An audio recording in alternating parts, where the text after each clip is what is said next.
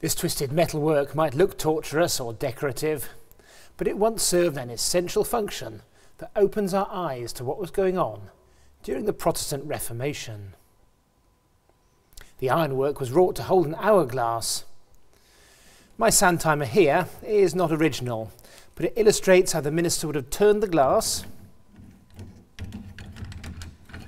so that the trickle of sand could mark the time allotted for his sermon. I suspect that my congregation would complain if I preached for longer than 15 minutes.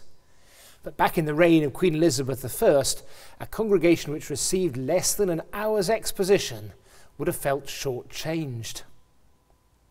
Preaching for Protestants was cutting-edge oral communication, the Netflix of its day, a vital weapon in the Reformers' arsenal for sharing God's word with the people. The pulpit, and maybe the stand for an hourglass, were made during the reign of Queen Elizabeth I.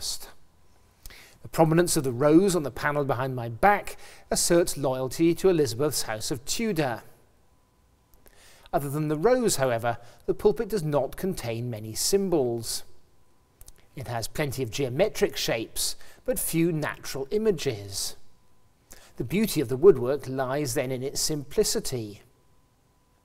This is entirely deliberate, because in the decades after the Reformation, no decoration was permitted in churches which might be construed as idolatry, religious imagery that could distract from the worship of the invisible God.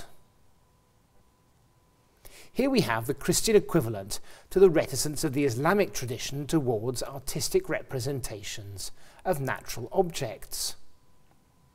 Admittedly, there are some figures on St Michael's pulpit which look like dragons, but they appear to be more mythical creatures from classical legends than depictions of any character from the Bible or the real world. The style and function of the pulpit are therefore an embodiment of the Protestant focus on God's word. The clarion cry of the Reformers was that people should find faith in Jesus through biblical revelation. The Protestant Revolution in the 16th century transformed the layout and contents of churches to serve this end. Out went statues and images. Pictures such as the Doom, which we examine in another episode, were covered up or destroyed. In came plain furnishing that echoed a homely setting. The intention was to encourage the congregation to seek God in their everyday domestic context, and not to be distracted by the gaudy medieval ritual which had been superseded. Protestants were, and are, committed to sharing God's word. They opened schools to increase literacy levels and translated the Bible into the vernacular, everyday language which people could understand when they heard it, even if they couldn't read. New translations of the Bible from the original languages were made by the leading scholars of the day. And the invention of the printing press meant that Bibles could be distributed in all shapes and sizes, from large folios for churches down to small pocket editions called octavos. Protestants understand the Bible to contain everything necessary for salvation. In addition, they view preaching as a vital means by which the message of the Bible is explained. St Michael's pulpit was designed with all these considerations in mind.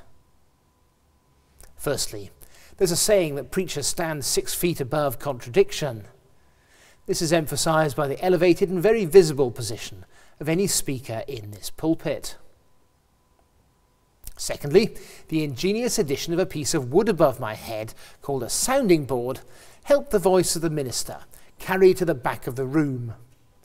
There were no microphones back then. And thirdly, the hourglass ensured that the congregation would not get less than a full hour of worthy oratory. Such was the importance of imparting the word of God through effective preaching. The pulpit in St Michael's dominates a corner of the church. It was installed to replace the medieval Catholic decoration which flourished before the Reformation. Later generations, however, would learn to reconcile word and art, and to recover a role for colour and image in sharing religious truth, as we see when we explore Victorian stained glass in another episode.